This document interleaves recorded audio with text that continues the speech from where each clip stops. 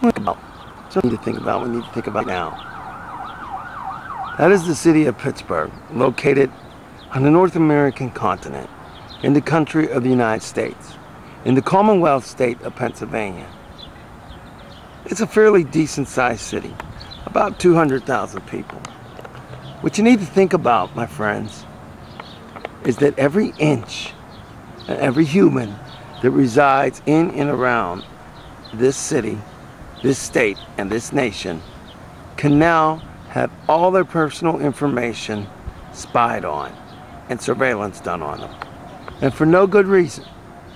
But again, I remind you, don't believe in the words of me. Check it out for yourself, and then legally and peacefully stand up for America.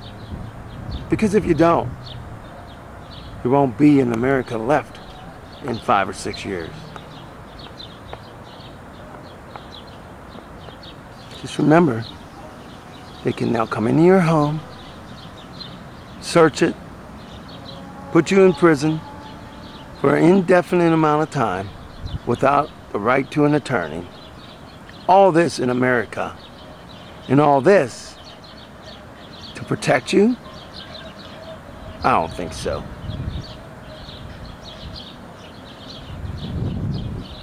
I won't give up my freedom for anybody. America, I will not give up my rights to freedom. I will not give up my rights to privacy. I will not give up one right or one liberty in the name of security. I won't do it. People like Benjamin Franklin, Thomas Jefferson, George Washington, and the rest of them, they wouldn't give up any of their liberty for the purpose of security, because they knew that if you do that, you have neither. We cannot have liberty if we are without it because of security. So it is time to act, my fellow Americans. Act to protect everything you hold dear, and to make sure that America stays free for all time. We've come to the end in this journey.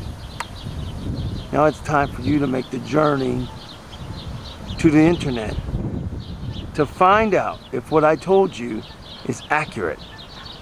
You can do that. Look up the FISA law, also known as the Foreign Intelligence Surveillance Act of 1978. It may be updated to the Foreign Intelligence Surveillance Act of 2008. You can also find it as HR 6304. Check out any search engine. Even go to YouTube or possibly MySpace. But do it, my friends and family. Because if you don't, everything that every veteran has ever fought for will have been in vain. I'm not willing to let that happen. Are you? Let's end this horror movie, and let's end this horror movie today. God bless America.